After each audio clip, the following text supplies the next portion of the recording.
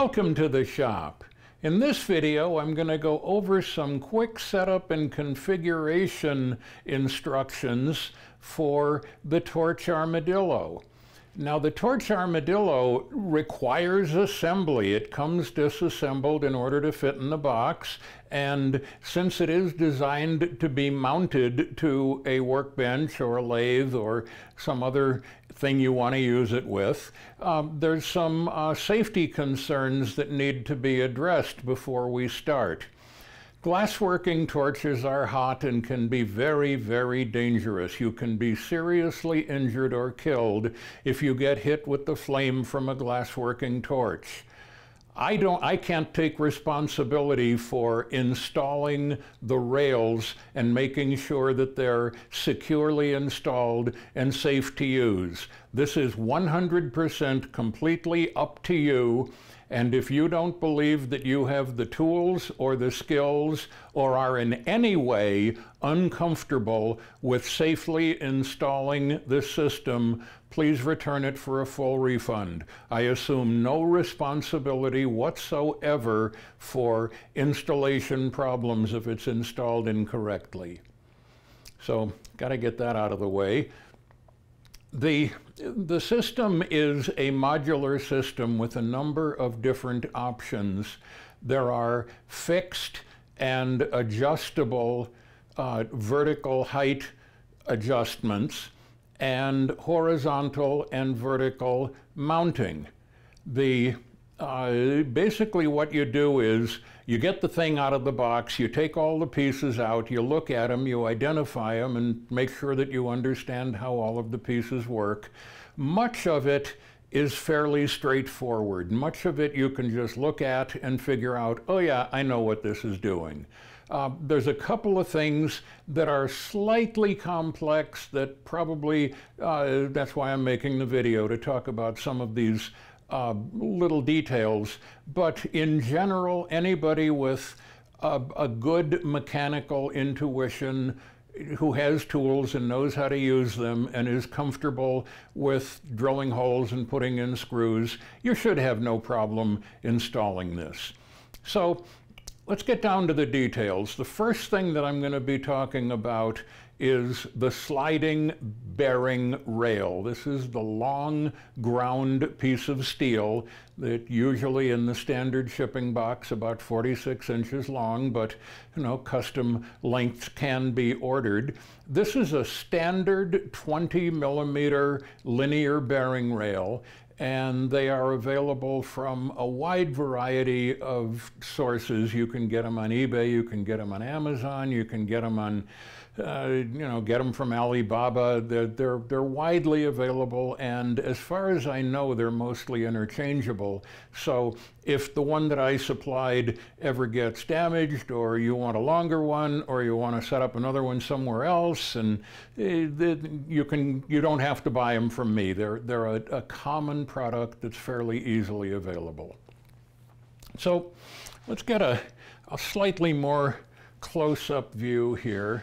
And of course, I'm doing this video without a camera operator, so it's a little bit tricky for me to try to use the cameras.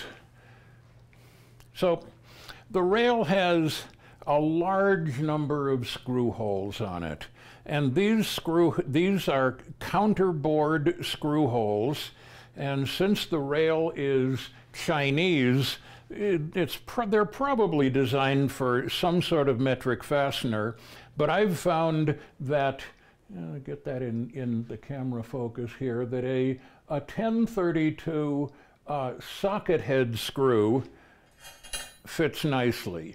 Now here I have a reasonably long, this is like a 1032 by 2.5 inch socket screw, and I would recommend using, well, let's go back a step.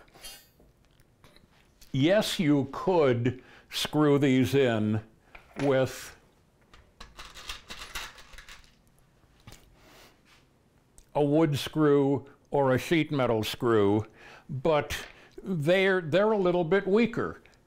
A through hole with a machine screw a 1032 machine screw with a washer and a nut is going to be a much more secure mounting, and that's going to be what I'm going to recommend, if at all possible. If there's any way that you can make it work, use a machine screw with a washer and a nut to securely mount it in place. And then, of course, the other thing I want to say, getting back to safety again, you know, you can't be too safe. After mounting and setting it up, before you turn on the flame, run it through its full range of motion, and if it feels even the least bit uncertain or precarious, fix it. Don't light the torch until you are 100% confident that all is well, it's secure, it's not going to fall apart, it's not going to come loose. Using a screw, a wood screw or a sheet metal screw that's too short into, say, particle board or some other material that doesn't have the same strength as good, solid, nice timber is really, it's unsafe, and don't do it. If you're going to use the sheet metal screws or wood screws, use a bunch of them and make sure that you're screwing into solid lumber. And I mean like a 2x4. I don't mean particle board. I don't mean the edge of plywood. I don't mean anything else that may be degraded or rotten or in any other way uncertain about its strength. It's really important. The Torch Armadillo is basically a lever that is applying a force and twisting this fairly small rail. And so you can imagine the amount of twisting force that's amplified by the lever action when you have a torch extended out all the way. So secure mounting, very, very important. If you're going to be mounting it on a vertical surface, then it gets a little bit trickier depending on the construction of your bench. If your bench has a nice big fat piece of framing lumber, let me get my hand over here so you can see what my hand is doing, where I'm talking about nice big fat piece of framing lumber sitting down here that you can confidently screw into, that's fine. Otherwise, you're going to need a metal angle bracket screwed at the top with machine screws and through the side with machine screws, or some other very secure mounting. Don't just put it on the edge of a piece of plywood and screw into the end grain of plywood or particle board. It will fail and you will have a really bad day. So enough of that. Here's an update. When I made the original video, I shipped the unit in a different state of disassembly, and this required doing some fairly tricky assembly that I kind of, as I thought about it a little bit more, decided that, maybe there's a better way of disassembling it for shipment that does not require the same degree of trickiness. Of course, I'm going to leave in all of the instructions for the tricky parts in case you ever end up disassembling it for one reason or another and decide that you need to deal with the Teflon washers or get the bearing off the rail. But in the current shipping version, let me move the camera down here, I've got the slider assembly disconnected from the parallel arms, and I put the screws that are necessary to assemble it into the screw holes. So all you have to do is kind of take those screws off and screw the parts together, as you can probably imagine. They kind of go together like that. And the same thing is true on the other end, where the screws are ready to go. Just take them out of the parts that they're stored in and screw them in. They only go in one way. You can't put it in upside down. And the sliding bearing also has mounting screws attached to it. I have included the keeper in case you ever need to take the sliding bearing off. But just in general, I think that the new packing method will be a lot easier for you to assemble. So now back to the rest of the original video. Oh, and by the way, there's one more thing that I forgot on the original video, and I think I forgot it on the update, so now I'm coming back and trying again to describe what's going on here. So attached with blue tape is a little piece of Delrin that can be used in connection with this knob to lock the slider in place if you don't want it to move super easily along the rail. I think I kind of, for one reason or another, just seemed to forget about that. So anyway, now we're going back to the original video. So the next thing to talk about here is going to be how to mount a GTT torch. The standard mounting that I commonly ship with this first batch is designed for the smaller GTT torches. I happen to have a snub-nose Mirage here on my setup. For using a larger torch, I'm currently working on an extended handle version to support a Delta Mag. So the current version works on basically the torches that I know and the torches that I have and the torches I've tested on, and support for other torches will happen in the future as the product matures and I have more time to work on other things. So let's talk about how the pieces go together, because there's a number of different assembly sequences that could be used, and I've found this particular combination to be a good assembly sequence that seems to work well. So we start out that we have the main mounting with a hole in it and a set screw, and that's where the vertical axle goes into the main mount. This is the blue anodized aluminum mount. Then we have a Teflon washer, and this is what I call the torch bracket, and you can see that it extends out here through a spacer into the handle bracket that holds the handle in place. Then comes the GTT torch, then comes another Teflon washer, and finally there's a final plate with the screw in it. So if I turn it around like this, I want to talk a little bit about, once again, about creating friction on rotary axes. That what you don't want to do is just have this screw head pressing down on a loose washer that's free to rotate up against this Teflon, because what will typically happen, the Teflon would grab the washer would grab the screw head, and as you move the torch up and down, you'd be unscrewing the screw. So this plate is secured with a sliding pin. This is a precision pin and a precision reamed hole, and it fits fairly tightly. And the idea is to keep this plate from rotating as you're tightening or loosening the screw. And when the assembly is in action, there's never any force acting on the screw that tends to unscrew it. So I'm going to take it apart now and show you there's one tiny little tricky part. It's mostly straightforward, and mostly, anybody with good mechanical intuition should be able to just look at it and go, oh yeah, dude, I get it. But there's a couple of things that probably should be discussed. Okay, let me see if I can get this in a better view.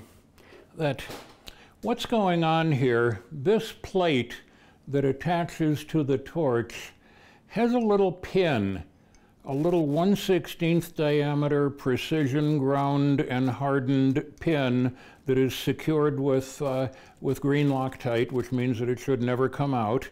And this is the indexing pin.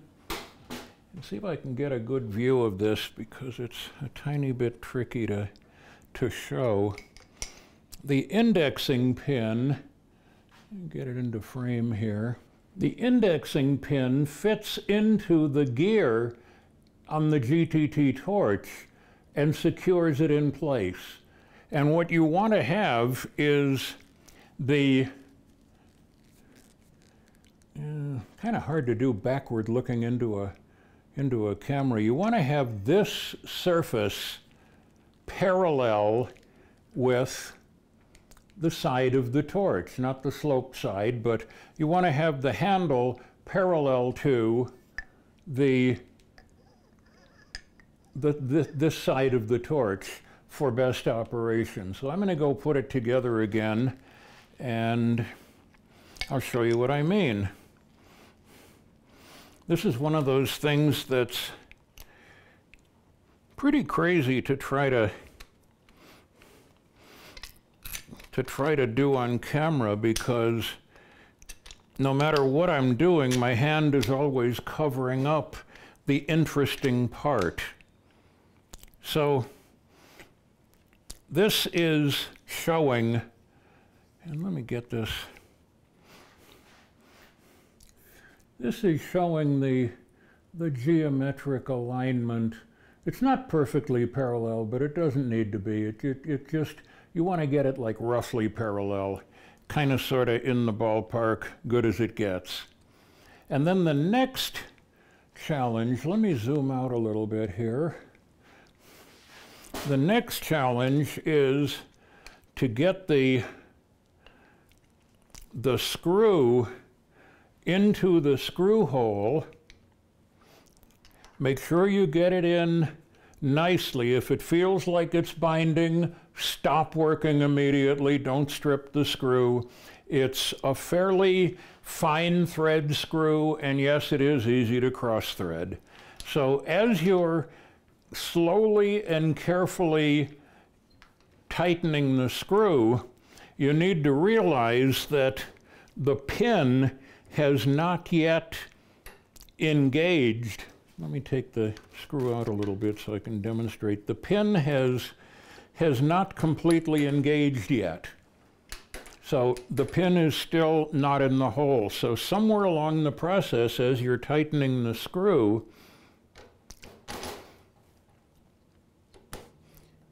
you need to make sure that the pin protrudes through the hole and doesn't get cocked to the side and start binding. So let me zoom into that. Okay, there's a better zoomed in view. It's important to make sure that the pin is protruding through the hole, and if you try to tighten it with the pin, with the plate at a little bit of an angle, it will bind on the pin, and you'll notice, wow, this is really getting hard to turn. It should be very easy to turn.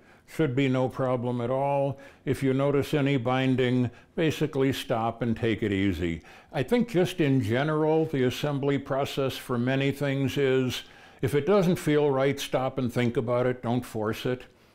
So that pretty much covers the assembly to the torch. Of course, there should be the two Belleville washers, same as all the other axes, for the same purpose and basically the same design.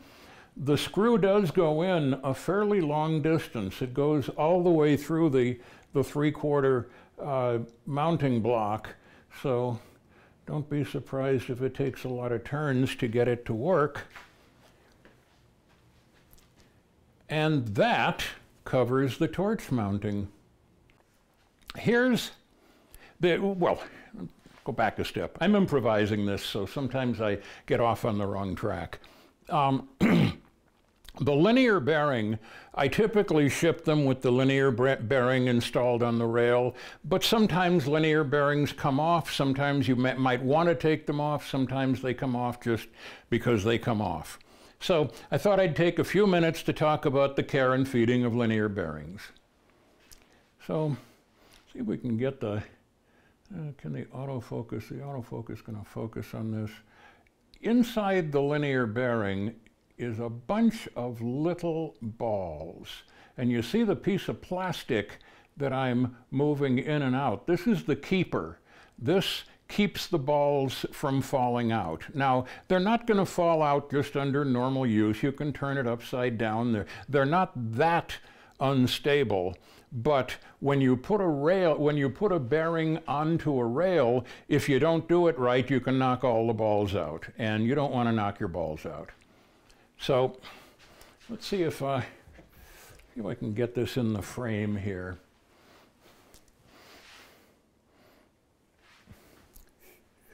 Boy, I wish I had a camera operator. Okay, that's looking pretty good. So to install a linear bearing on the rail, it's important to do it carefully and slowly and gently. And if the linear bearing is already attached to the full Torch Armadillo mechanism, take everything off. Don't try to install it with the full heavy torch and arm all put on and then trying to fiddle around the bearing. Disconnect from the bearing and install the bearing on its own separately. So in order to install the bearing, you first line up. Maybe I'll have to put on my glasses for this. You have to line up the edge of the rail and the opening in the side of the bearing. The bearing has a rubber wiper that acts to wipe off contaminants on the rail, which is a kind of a nice thing. It keeps it running smooth and keeps the bearing from getting contaminated. But the first thing you need to do is kind of like find the matching hole and very carefully get it started before pushing. Then carefully and slowly push it on. The keeper will fall out, and now you have a nicely installed bearing. This next assembly comment is only applicable to the adjustable Z-axis, the adjustable vertical axis, and it has to do with the proper operation of a shoulder screw and how it interacts with the arm and the Teflon washer. So this little guy here that I'm trying to keep in frame while I'm showing it.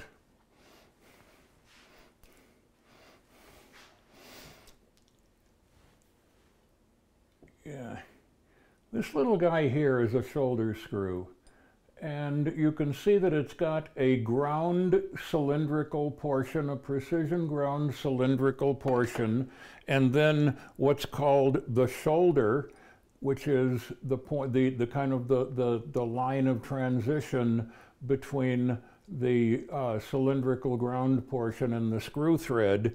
When these guys are commonly used as a way to provide an axle for a mechanism that isn't going to come loose.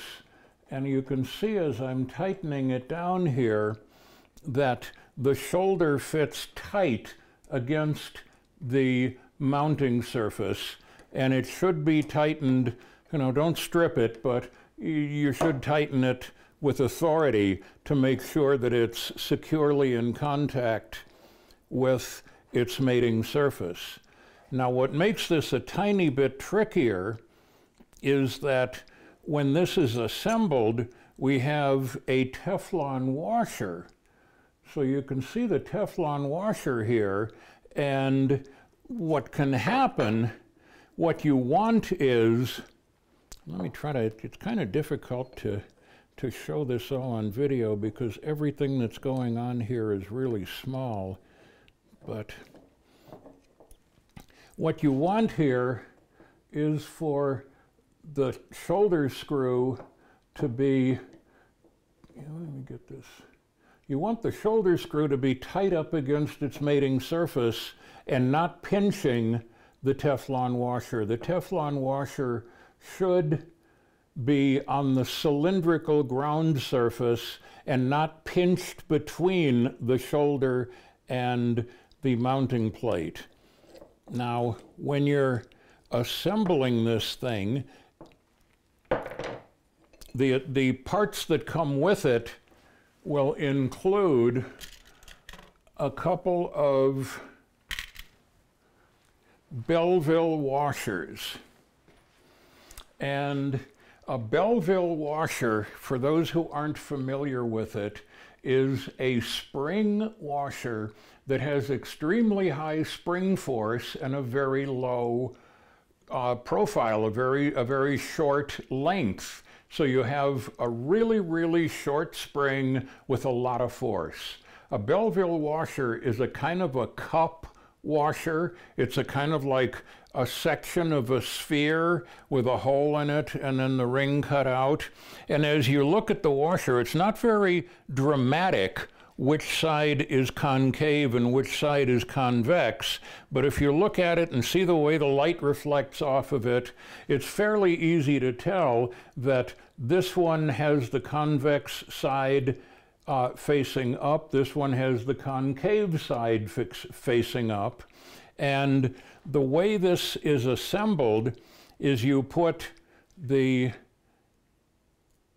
convex side toward the screw head, the two concave sides against each other, so that you have a geometry kind of like this, and you can see how as you're tightening the screw, the washer is going to compress in this way.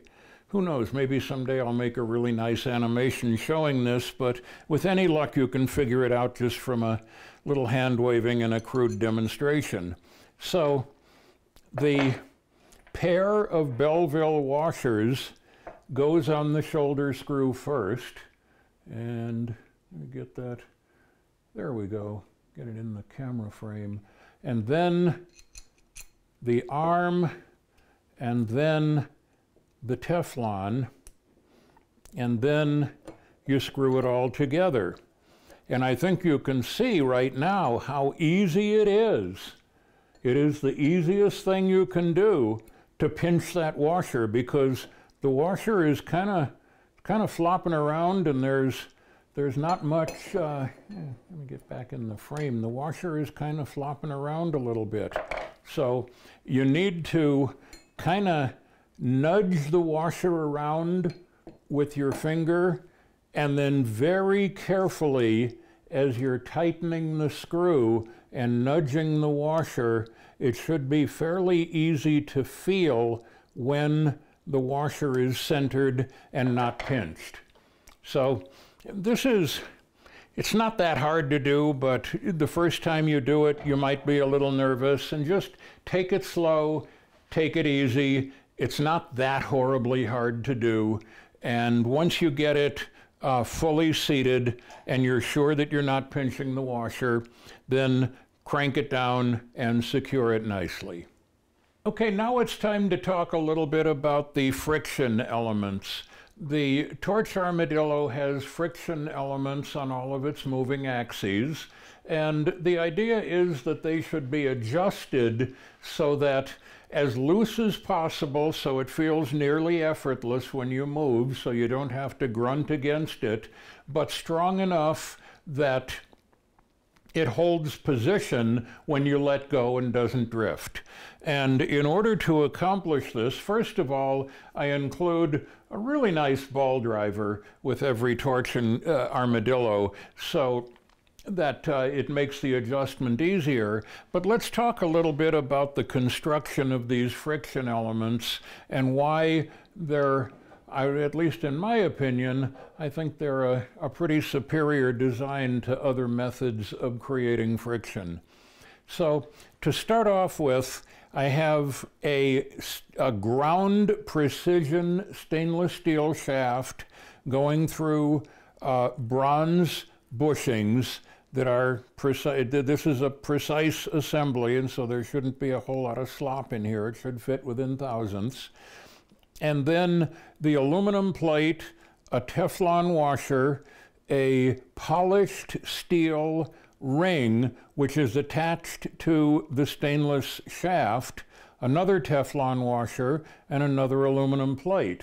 And then remember Belleville washers? Well, we have 2 Belleville washers on each of the adjusting screws, and the adjusting screws are fine pitch. They're 1/4 28 adjusting screws.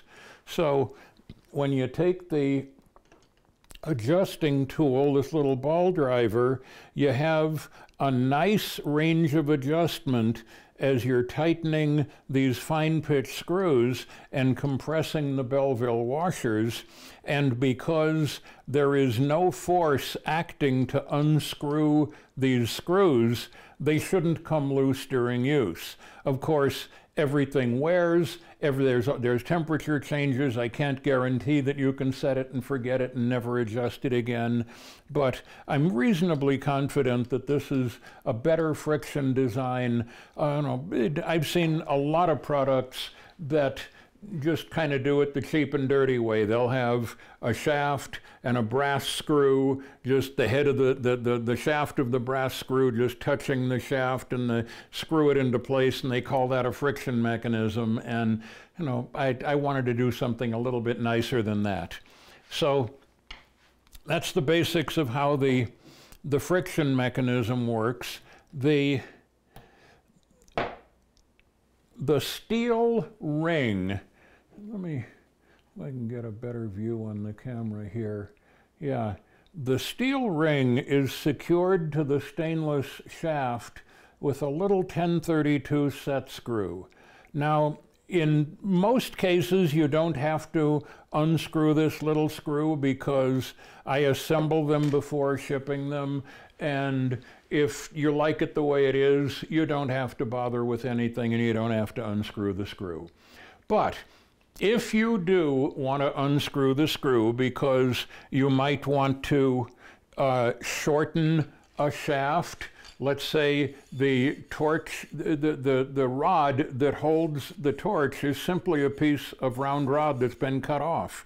If you want to shorten it, just chop it off and you can make it shorter. So if the need ever arises to remove that little screw, make sure you use a good quality hex wrench. Don't reach in the junk drawer and get one with a rounded off end.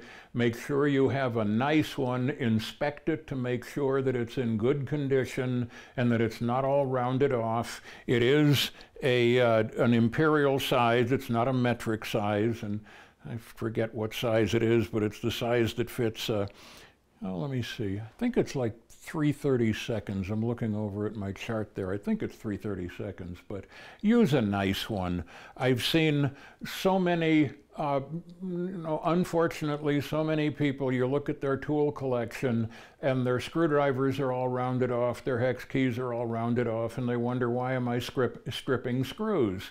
Well, get quality tools. They're not super expensive. So, and also, the ball end of a ball driver is nice for some applications. I use ball drivers all the time. They're great. But when you're going to be working on a small screw that's tightened pretty darn tight, you don't want to use the ball end. You want to use the straight end. So don't use the ball end, use the straight end. Stick it in. Before you start applying force, make sure that it feels like it's got a nice tight fit, and then if you're confident that you're not going to strip the head, you can remove the little set screw, and at that point you can adjust the shaft, and this one isn't adjusting very far, but I think you get the idea. So the next thing that I want to talk about is very similar to the way the torch friction is achieved. There's another pin and another plate. Let me take off the plate here so you can see the pin. What we have here is a 5/16 screw that protrudes all the way through, that's screwed into the back plate. Then there's a Teflon washer, and then the screw protrudes outward, and then below that is a pin.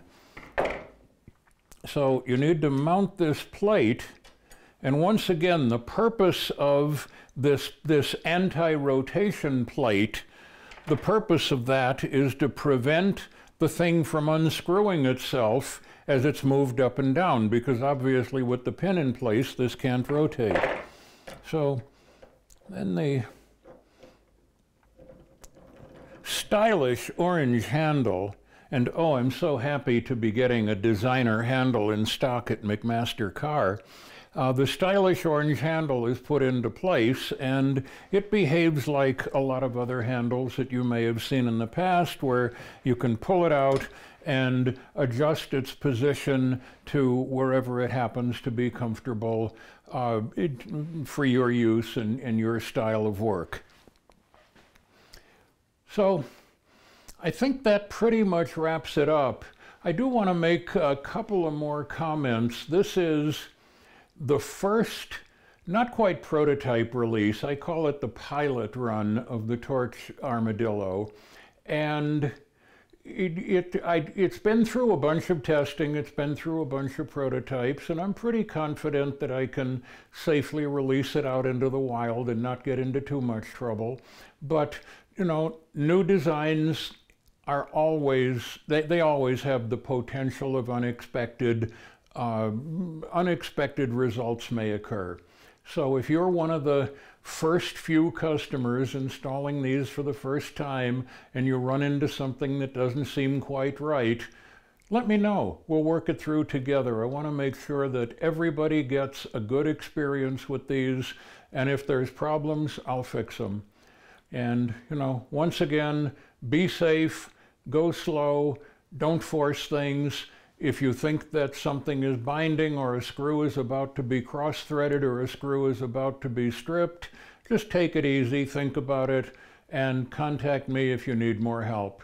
So anyway, I am optimistic that the Torch Armadillo will be a useful addition to the shop, and this is just the first of a series of parts that will be part of a modular system that will include all sorts of interesting things that might slide along a rail and be useful on a glassworking bench. And then one final comment before I go. I also want this to be a kind of like an open source, crowdsourced in a way, project. That if you're a maker, if you have tools, if you're comfortable making parts and you'd like to repurpose any of the parts that I've made for your own designs, please, you're welcome to do it. I'm going to publish dimension drawings to show all the mounting points, all the screw sizes. And if you come up with something that's really inventive and useful and feel like sharing it with the rest of the glass community, please do. So anyway, that's about all I have to say today. And thank you for watching, and I wish you the best of luck and success with the Torch Armadillo.